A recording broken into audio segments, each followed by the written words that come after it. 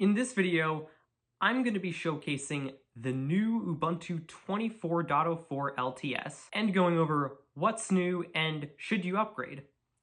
Yes, my friends, another 2 years have gone by, meaning that it's time for a new Ubuntu review video. Now, because this is an LTS release, if you're coming from the previous interim release, 23.10, you're not going to notice that many changes, because for an LTS release, stability is a priority. However, if you're coming from Ubuntu 22.04 LTS, then you're definitely going to notice quite a few differences. This video is going to focus on changes since Ubuntu 22.04 LTS, because that's where most users are coming from. Alright, so now the first thing you'll notice is that the elements on the login screen are bigger, like your name and your picture in particular are bigger, and if you click on your account, you'll notice that, again, your picture and your name are bigger, as well as the password bar is bigger, and this is also the same for the lock screen as well. But anyway, once you log in for the first time, you'll immediately notice the new wallpaper. That goes for upgrading to any new Ubuntu release. Now, if we come to the quick settings menu, you'll immediately notice that the layout is different. It looks a lot more modern here. We've got our buttons here, volume controls, and our power, lock, settings, screenshot, and battery up here. Let's go into our settings first of all. And if we come to system, about, and then we click on our system details, we can see that we are on GNOME version 46, which makes a lot of the core GNOME apps, in fact, all of them, just look and feel a lot more modern. And for the first time ever on any vanilla Ubuntu release, we've got quarter tiling, so you can snap windows to only a quarter of the screen. So we can have our file manager here, terminal up here, web browser down here, while also working on a LibreOffice document down here. Like, you were always able to tile windows half and half like this, but this is the first release where you can tile in quarters. This version also, for the first time, brings in native support for OneDrive via the Files application. So right now I'm in my Microsoft OneDrive, which doesn't have anything in it because I don't use OneDrive. We can access our files on OneDrive as well as files that were shared with us on OneDrive, all via the Files app. And we can also access it from our dock down here. This is a nice feature for those people where the Microsoft ecosystem, and in particular OneDrive, was the one thing putting them off switching to Linux. Well, now we've got access to that on the latest Ubuntu, right from the file manager, just like on Windows, without even needing to open up a web browser. To set this up, just go to Settings, Online Accounts, and then you've actually got a few Microsoft options here. Microsoft Personal is for email, and Microsoft Exchange is more for, like, businesses. In order to connect your OneDrive, you actually have to click on Microsoft 365, and then it'll ask you for your client ID. But counterintuitively, we actually leave this whole thing blank, and then just click Sign In. Then it'll bring up a button to sign into Microsoft 365 with your web browser. You just click Sign In again, and then it'll open up your web browser to Microsoft's login page, and then you just log into your Microsoft account from there, and pretty much follow the on-screen prompts. But once you've got that connected, we could see that I'm connected to my Microsoft account, and I've got files enabled. And actually, continuing in the settings application, we've also got improved mouse and touchpad settings, including an option to disable mouse acceleration right from the settings app. I know some users have complained about not having that, in particular, like gamers who are very precise about the way their mouse moves and want it to be consistent, which mouse acceleration kind of does the opposite of that. Well, now you have an option to just turn this off right from the settings. And you'll notice this is just more simplified overall. As well, for our remote desktop settings, we still have support for the RDP protocol, but also we've got the ability to enable remote login via RDP for when you're not logged in. That's a new feature. Now, unfortunately, as far as I can see, there is no more native support for VNC. But if you need VNC, you can always install a VNC server. If you go with the full set of packages on installation, it actually does come with a VNC client, Remina. But anyway, now let's take a look at the new App Center, which actually replaces the traditional GNOME software application and just makes it look a lot more modern. And we've got our snap updates right here. Oh, looks like Firefox has a snap update, so let's update these. So now the only bug I've noticed is that with updates to the Snap Store application, which is this application, the App Center, it won't let you update it from in the App Center because the App Center is running. I think that's just a new release quirk. Hopefully the Ubuntu devs will fix this soon, but for right now, you will have issues updating the Snap Store or App Center graphically, but we can at least install updates to other snaps like Firefox. Now, there is a way to work around this.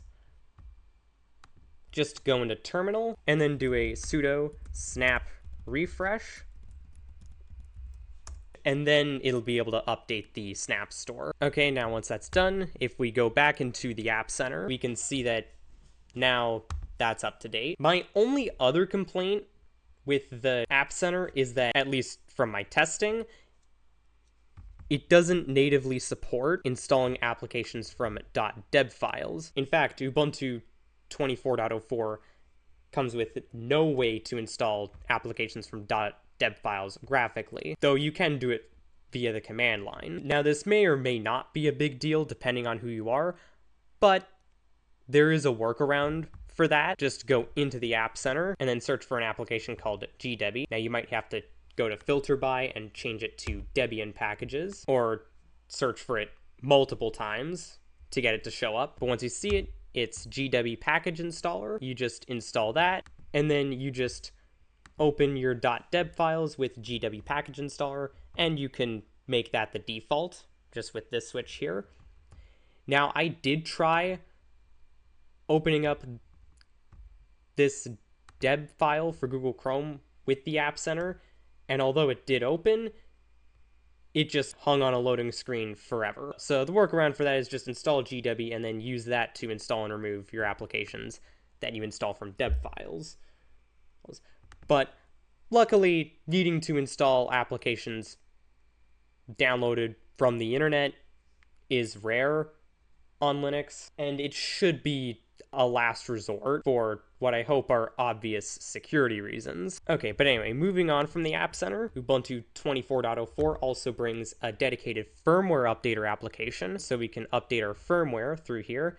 Now, I don't have any devices that can be updated with this because I'm just running this off a virtual machine. Another thing is that if you go into your Wi-Fi settings, you do have the option to show a QR code for your Wi-Fi network that the idea is that you can scan on a device that you want to connect to that Wi-Fi network and then just connect quickly, all without having to actually show the password and manually type it in on the other device. Now, I don't have a Wi-Fi settings on here because I'm in a virtual machine. And in terms of other things with the settings app, you notice that our desktop preferences is in a separate menu from appearance.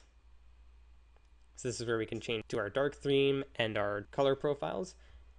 And let's actually take a quick look at these wallpapers. I find that pretty much any new Ubuntu version ships some great wallpapers. And if you were paying attention throughout this video, or even if you've already upgraded to Ubuntu 24.04, you might notice that the font size, or rather the font itself, is actually a little bit thinner on this release compared to older releases. Just to let you know, it's not just you, this is actually an intentional change. And now for what I think is the biggest change is the brand new installer. Now, Ubuntu's been pretty much using the same old installer for like ever, so I think we were long overdue for a complete revamp on the installer. So we select our language here, and we've also got accessibility options right here, which is very nice. And then we select our keyboard layout, and our internet connection. And then it'll give us the option to either install or try Ubuntu. And one brand new feature that this brings that, although isn't really relevant for home users, but can come in real handy for large enterprises that are installing this on a bunch of machines, it now has an automated installation. Basically, the idea is that the company's IT department can just write an autoinstall.yaml file once and then just use that to install Ubuntu on all their machines automatically, which can save a ton of time. But for your average home user, you're going to be going with the interactive installation. And by default, the minimal install is now the default option, which you may like if you're very serious about minimalism and like you only want to start with the bare minimum. However, for new users, I would actually go with the extended selection, which bundles an Office suite, which I found was a big help for me as a new user, because that meant that I didn't need to now go find a Linux compatible Office suite. I just had one given to me right out of the box, specifically LibreOffice. But anyway, now we've got separate options for installing third-party software for graphics and Wi-Fi hardware, and then a second one for additional media formats, whereas before these were all in one checkbox. For a new user, I would recommend selecting both of these. But anyway, this is where if you have another operating system on your computer, such as Windows, it'll offer you the option to install alongside. But anyway, as for the advanced features that you get with the erase disk option, we've actually now got more. We've got the option to use LVM and encryption, which we've always had, and more recent Ubuntu versions did offer you the option to use ZFS. But one new thing, which isn't available for me, is the hardware-backed or TPM-backed full disk encryption, which can potentially improve the security of your full disk encryption. And as for under the hood changes, we've got Linux kernel 6.8, which brings some performance and stability improvements. And for our sound server, Ubuntu 24.04 now uses Pipewire instead of Pulse Audio for managing sound, which I know will be a welcome change for many users, because it brings, among other things, better compatibility for modern sound equipment like Bluetooth connected soundbars. So now we've also got changes with our APT repository management. Instead of having our repositories stored in etc apt sources.list like we have traditionally, our repositories are now in etc apt sources.list.d. And then we've got our Ubuntu sources, as well as individual files for our third-party sources, like that. And if the third-party source has a signing key, like with a PPA, then the signing key will also be placed into here, which brings a security improvement in that there is now a one-to-one relationship between that repository and the source. So if you delete the source, you also delete the signing key associated with that source. And we've also got our Ubuntu sources in our ubuntu.sources file in our etc apt sources.list.d. And also for network connections, Ubuntu 24.04 now uses NetPlan as its backend for network management, which has been used on Ubuntu Server for a while, but Ubuntu Desktop has always used Network Manager. Now, this doesn't replace Network Manager, but rather these network management systems actually sync with each other so that if you make a change on one, it automatically gets applied to the other. Overall, I love the new features and performance improvements that Ubuntu 24.04 brings. As for upgrading, as always, Ubuntu 23.10 users won't be offered the option to upgrade until a few days after the release. Now, it might already be enabled by the time this video goes live. If you really want to upgrade from Ubuntu 23.10 to 24.04 right now, just open up a terminal and run update manager-d, and then it should offer you the option to upgrade. However, Ubuntu 22.04 LTS users won't be offered the option to upgrade until around the time Ubuntu 24.04.1 releases, which will be on August 15th. Now, unfortunately, this time around, the update manager-d command doesn't work on Ubuntu 22.04 LTS. Now, I did somehow manage to hack around this on my Ubuntu 22.04 install and make it offer me the upgrade. How exactly I did that, I'm not quite sure. However, I would strongly advise against doing this because in the middle of my upgrade, during the installing new packages step, the release upgrade utility just crashed, leaving my installation broken. Like, to the point where it didn't even boot. I tried to salvage it by chrooting into it from a live USB, and although I did make it boot again, there was so much missing that the easiest thing to do was just to scrap it and do a fresh clean install of Ubuntu 24.04. Many users have reported problems like this when attempting to upgrade, so it's not just me, this is actually a widespread issue. Well, this is what you get when you rush out to upgrade to new releases on day one. Though I did create a Ubuntu 23.10 virtual machine and upgrade that to 24.04 with no issues, but your mileage may vary. This is why I would strongly advise you to back up your data before upgrading, as well as create an installation media for the new release.